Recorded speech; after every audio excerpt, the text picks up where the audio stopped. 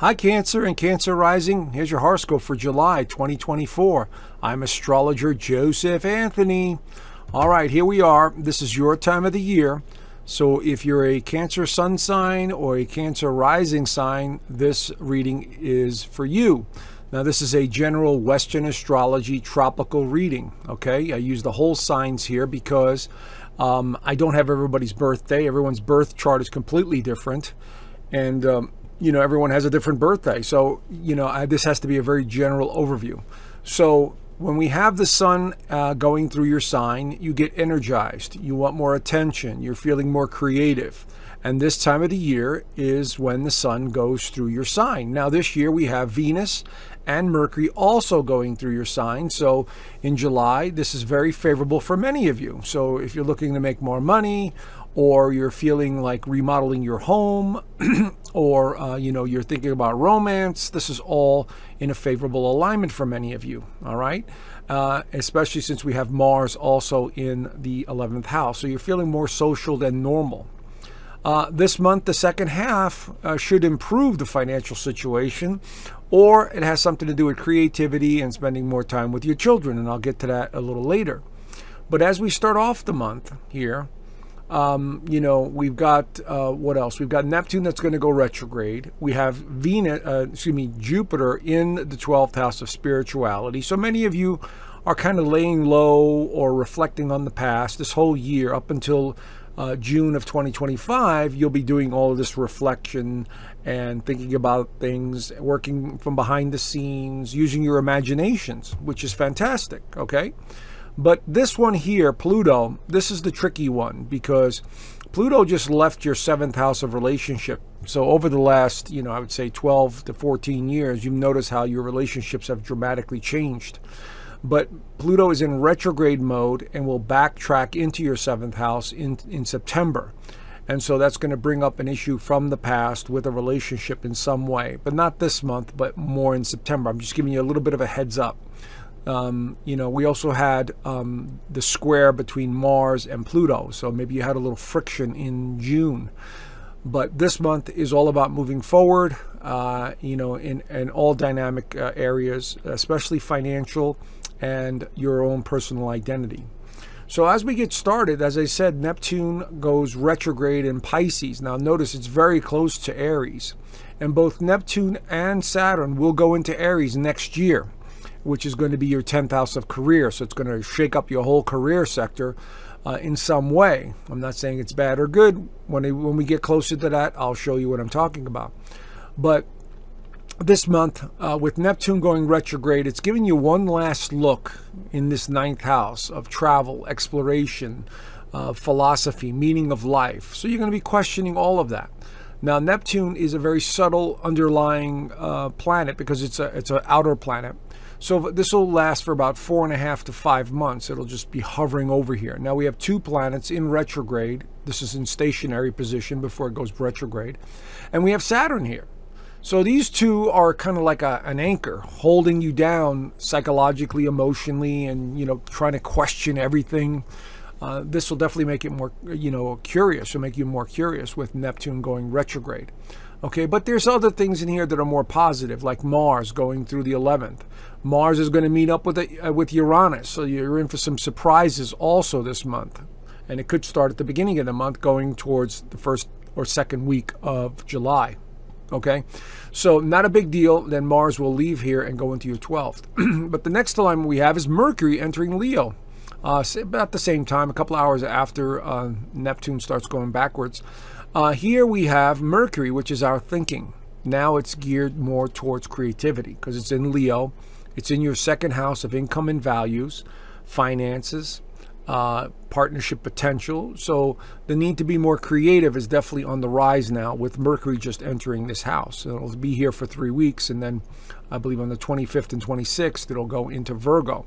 But this will help you quite a bit, you know, with the thinking. But notice, I want you to quickly notice on the 2nd, it immediately, the 2nd and the 3rd, it'll immediately oppose Pluto. So be careful of arguments or disagreements or frustration with money because of this alignment here. Okay, so it's just a transit. It'll only last a day or two, and then it'll move on.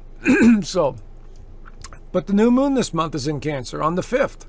This is going to be at 14 degrees right here. So depending on where it is in your actual birth chart, but here in this sun sign reading, it has to do with your first house of identity and self.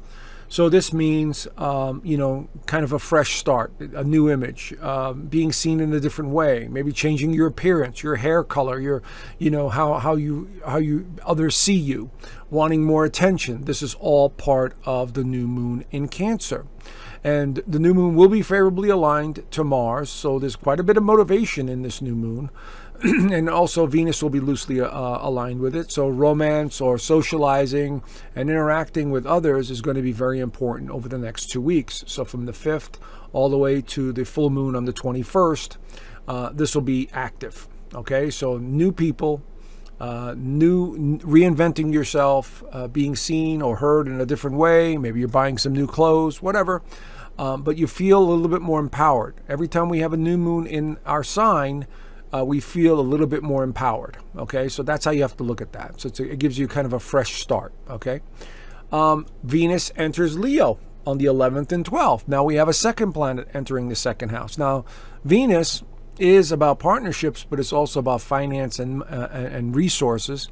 And so in the second house, maybe you're making more money. Maybe you ask for a raise. Maybe your business is doing well, so more money is coming in.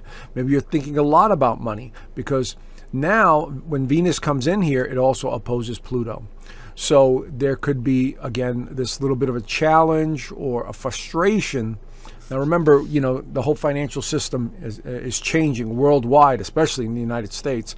But so this is part of this energy we're all feeling. The uncertainty of how this new currency is going to be created, when it's going to collapse, the whole 9 yards. So this has been going on for quite a while, and it's not meant to scare anybody. It's just meant to be, informative. Like, it's coming. You just prepare for it psychologically, emotionally, and physically. You buy supplies, or you stock up on stuff you might need. Excuse me. So that's all it means. But personally, it could have something to do with a relationship or a creative project that maybe needs funding. It could be a partnership of some kind. Venus is all about partnerships. So maybe you're getting into a partnership with someone. Remember, the new moon just got activated on the 5th. So you'll be drawing new people to you. So it could have something to do with that as well. But it is a little bit more beneficial once it passes Pluto. Okay, and then it starts moving down. It should help you out a little bit more.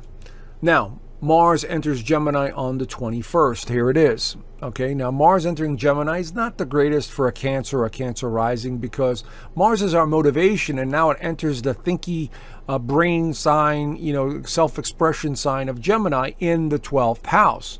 So that means for many of you, you're not as motivated, or you're overthinking things, especially having to do with the past. You're one of the signs that reflects upon the past a lot. And so in the 12th house, it's more of that reflection.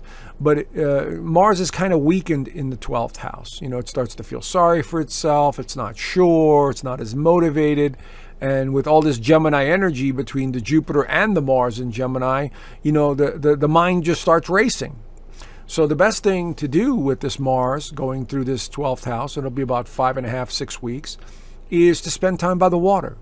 Or, take more showers or baths, or if you're by a swimming pool or a river, because this is a very watery house. Okay, even though it's in fires, it's in air signs here. This is a very watery house, and Cancer is a water sign. So the more time you spend, in water or near water, the more relaxed you feel. You don't overthink. You go, okay, I will do the best I can. It'll all work out. But this will definitely diminish some of your motivation because it's in the 12th house. And you might be finding yourself working by yourself on projects and just wanting to hide out, and you're not wanting to socialize as much. That's the downside to Mars in the 12th house. So at least you have a heads up, okay? So it's not really bad. It's just something that you need to pay attention to. Now, the same time that happens, about an hour later, the full moon in Capricorn. I know this is Aquarius, but it's on the last degree of Capricorn, which would be the 7th house cusp of the 8th. So it's opposing, the sun is opposing the full moon in Capricorn, bringing something to light having to do with relationships or your sense of purpose. Now, fortunately, this full moon is very favorably aligned to Neptune and to Uranus. So you might be getting some help from someone, or you're surprised about an endeavor. You're surprised about, another person and in your interactions with them. You're coming to realizations that this is not working for me. I think I need to change. That kind of energy is in the works. And of course, because we're talking about Capricorn, it could be also about my sense of purpose. What am I supposed to do? That kind of stuff. Okay? So don't feed into it too much. This is just a transit. It happens every month. This time it just happens to be very closely aligned to Pluto in the 7th, 8th house cusp, which has to do with other people and financial matters. Okay, so do the best you can. Now, the sun enters Leo. This should improve your financial dealings, because the sun in the second house is very creative, and it does make money, and it does draw attention.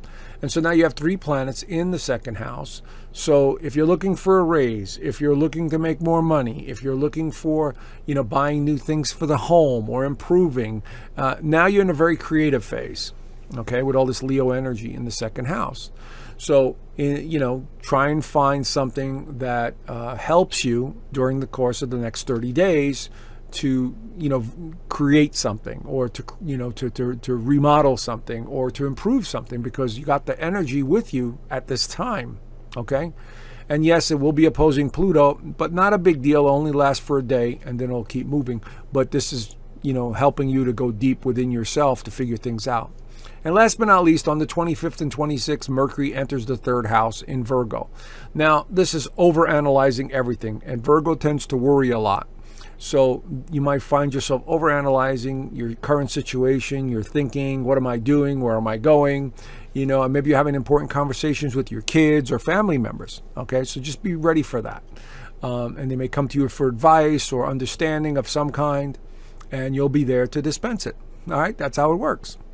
Anyway, there you have it. It's a brief overview, of what's going on. Do the best you can, and I'll see you next month. And by the way, there'll be a little message at the end here, a special offer that I have. Please check it out and consider joining. All right. Thank you so much, and have a great month. I'll talk to you soon. Bye for now. Hi. Thank you so much for watching my monthly astrology. I really appreciate your support over the years. Have you ever considered learning astrology? Well, you're in luck, because I've created a full online astrology course in my private community. It's a full 6-module course that takes you from the beginning of astrology, what it all means, the mythologies, the houses, all the way to the more advanced techniques such as progressions, solar returns, how to read transits, how to make predictions. It's all there in this course here. And I even dive into some of the mysterious stuff, what some of the symbolism is all about. So I think you might want to check it out if you're interested. Along with the course, we have a very tight-knit community here where everyone helps each other out. And so if someone knows a lot about astrology, they help other people with astrology. So it's a community that really gets involved and, really wants to learn and help each other out. But as you can see here, I have a whole lot more on this private community. I also have the Inner Circle live calls each week. Now, this is something that I do twice a month on YouTube, but here I do them on a weekly basis. And I talk about various topics. You get to ask me questions, we interact, and we learn a whole lot more than just astrology. So this could be anything from astrology to what's going on in the world, predictions, politics, whatever it is. We talk about it in the Inner Circle calls. Of course, I do have videos here that I do not have on YouTube, so you get those too. And then I've got a private resource vault, which has videos that I suggest watching, books suggested reading, meditations, and more. So if you're interested in learning astrology or want to be part of a great community that's really growing fast, head on over to the link down below and click on the link and join today. All right? Thank you so much, and I look forward to seeing you soon. Bye for now.